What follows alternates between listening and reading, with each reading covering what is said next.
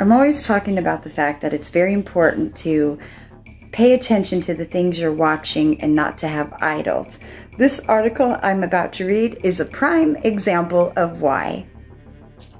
This is from Kanye West's girlfriend's old art display.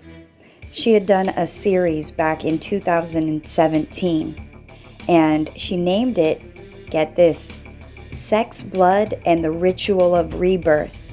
R.I.P. Julia Fox. Yeah, there's that. This is one of the pieces she had on display during her exhibit. I'm going to attach an article that was done back in 2017. It's titled Sex, Blood, and the Ritual of Rebirth. R.I.P. Julia Fox.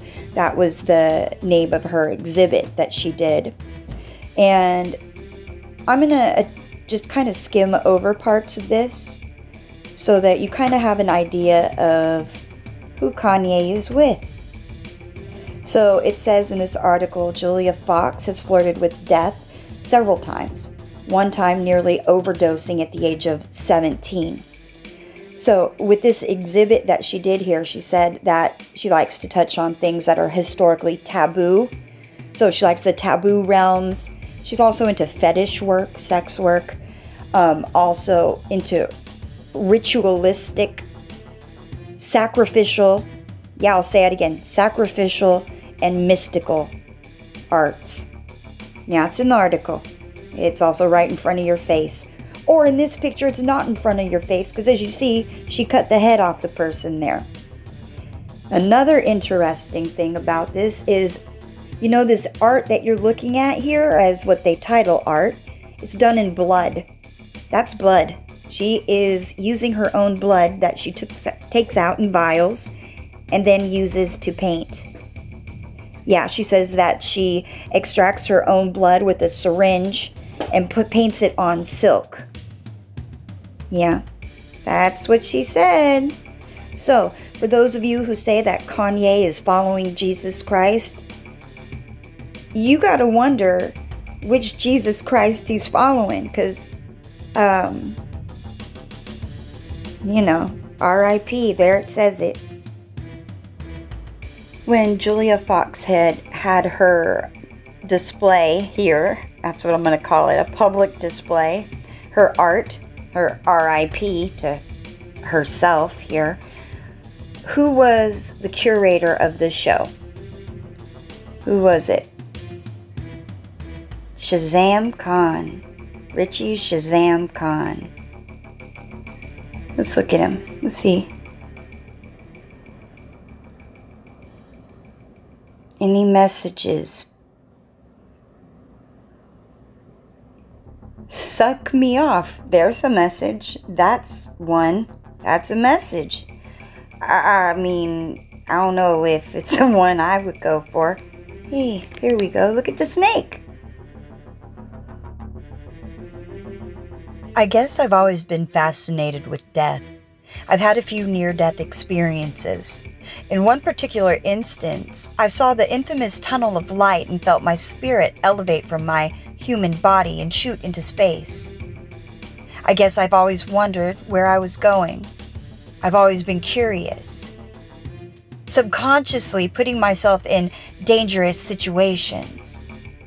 Perhaps because I would like to revisit that place. In this interview, she said, "I love the way blood bleeds onto fabrics. I think the color is mesmerizing. I choose the silk because it's so feminine and that it's delicate, but at the same time it's so strong and it's hard to tear through. I feel like blood is so precious, and it's only right that it be displayed on a fabric which is just as precious." Publisher J. Fox, City, Milan, Italy. Year 2016. Pages 84. Cover paperback. Binding. Perfect binding. Was that because of the blood? Anyway, I was exploring death in all forms, one of them being sacrificial. death as an offering to the great creator. Energy can only be transferred. It can never die. During the sacrifice, the host died, but its energy lives on, possibly in another realm unbeknownst to us. But one day, we will all go there. That's the one thing we all have in common. We are all going to die one day. PTSD. Let's look through here.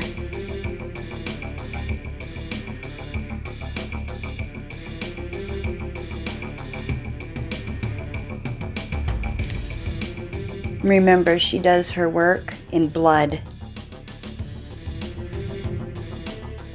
Read a little bit about the pentagram. Now, I will admit, for me, honestly, at first, I used to think that the pentagram automatically meant you worship the devil.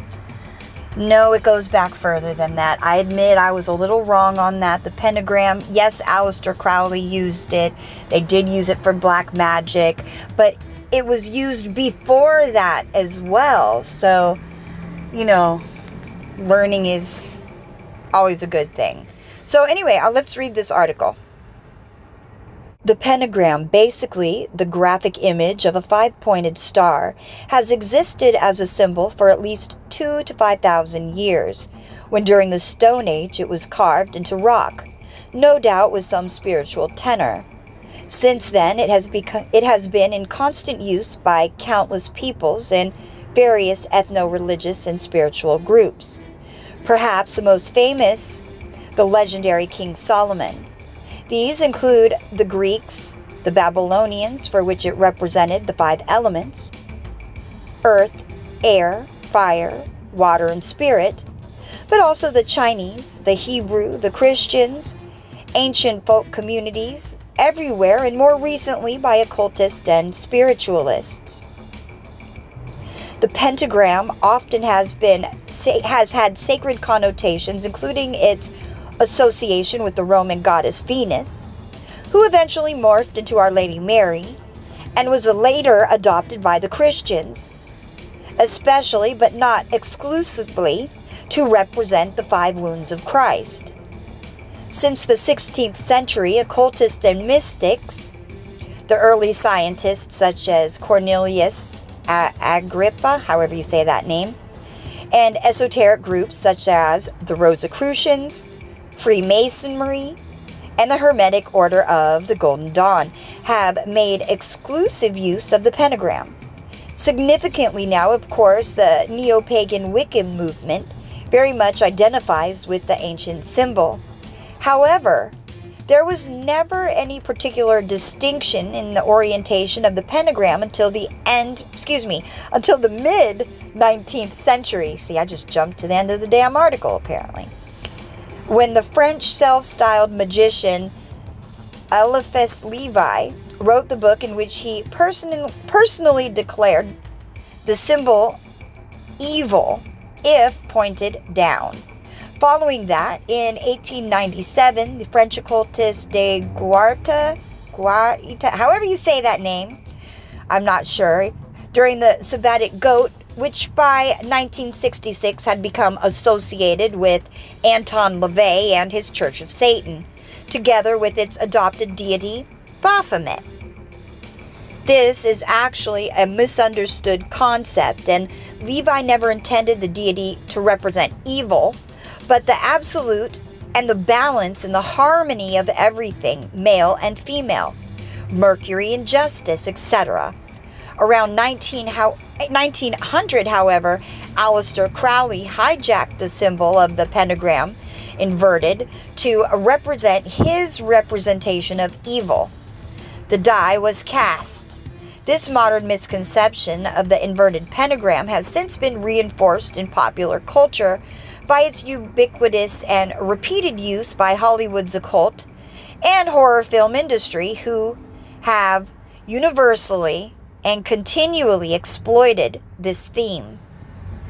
To conclude, therefore, the concept of the evil and the anti-Christian pentagram in a modern invention and its fact groundless, and is in fact, groundless. Apparently, I just can't fucking read.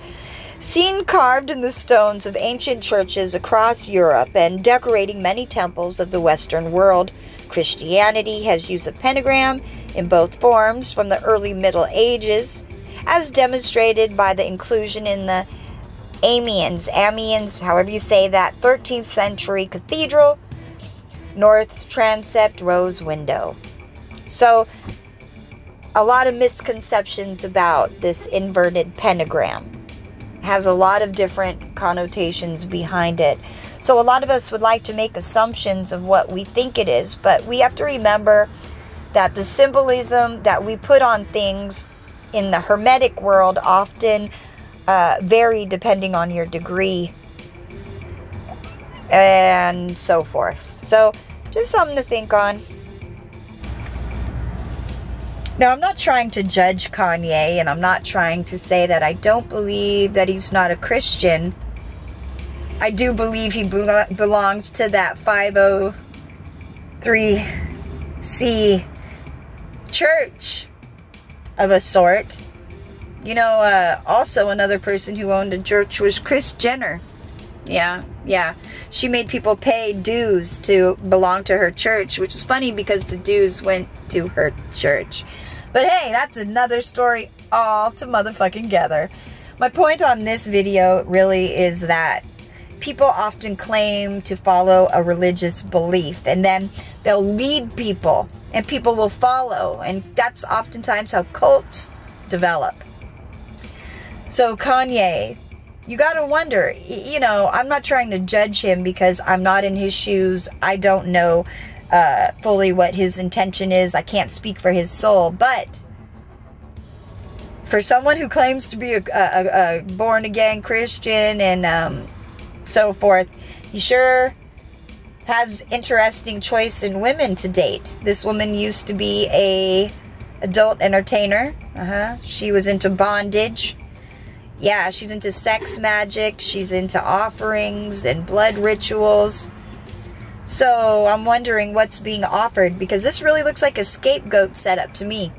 Kind of like an I Pet goat. You remember the scene where George Bush turns into Obama? And you see the chalkboard with the hangman? And the hangman represents that scapegoat ritual. And then right after that scene, you see Psalms 23. Which directly correlates to what scripture? And how many bones in the body? Anyway, I've done a video on that, so I won't backtrack into that. My point is just be careful what you watch. Be careful who you follow. Be careful who you idolize. We're told not to make graven images. You know, if Kanye is dating someone who's into this type of craft, you have to wonder, when you're looking at his music, what are you really looking at? You know, those frames per second snap by really quick, and a lot of people can't tell what's really going on because they can't hear the binaural beats. They don't understand magic, much less high magic, much less any type of degree of knowledge that's above the standard. I don't know. I don't know, you guys. Just be wise. Be wise. My point in this video is just to kind of educate on different parts of information. I'm not trying to judge anybody. I'm not trying to say that someone is bad or good. I'm just trying to be neutral and share the news.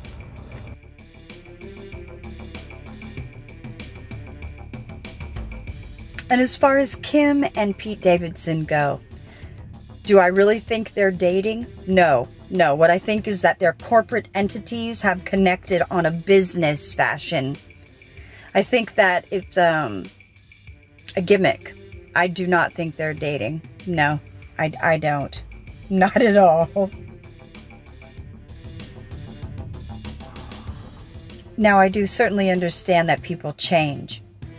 Kanye, maybe he did go from being that old vain person into a new creation. Who am I to judge? It's not my place. But, you know, birds of a feather flock together, and he seems to be flocking to the leather. the leather, the B&D S&M type. Bondage. I like to talk about freeing your dome. He likes to talk about bondage. Wu-Tang is for the children. Peace.